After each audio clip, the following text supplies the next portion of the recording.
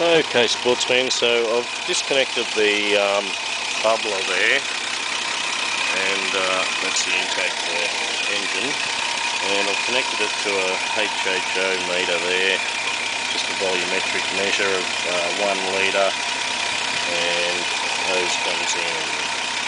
Just going to fill that up, and I'm going to time it here with this watch, and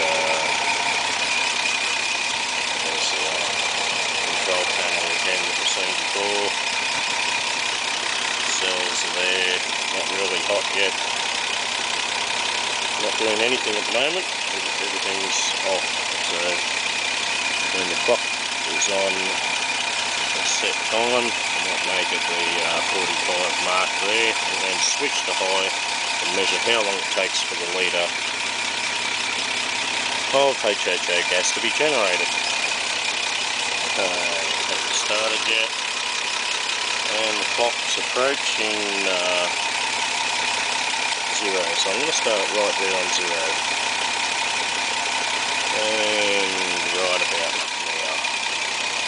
There we are, I'm drawing, it's going pretty good, over 50 amps, just over 50, HHO generating quite nicely.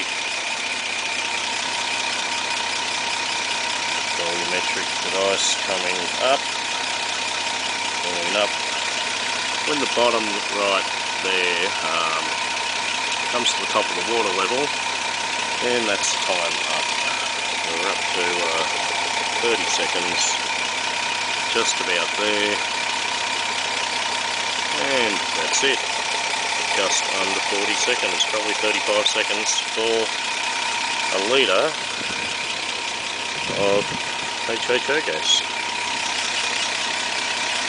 I'll just get that set for another test.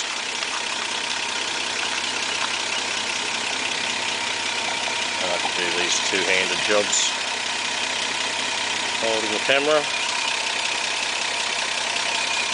And no, this system didn't cost $500, it didn't cost $1,000. It's probably cost about $50 to make this system. So all it needs is a bit of time and effort on the home handyman's time. We'll just connect the engine back in now.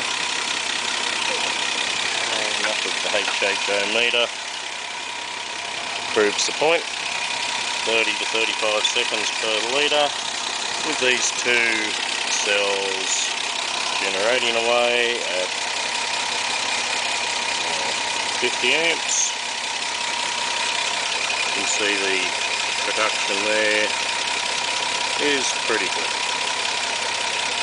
What I'd like to do is have maybe 4 of these cells for about 4 litres per minute. I reckon would be a good improvement for performance of any motor, 4 litres per minute. So keep going with your systems, and we'll catch you later.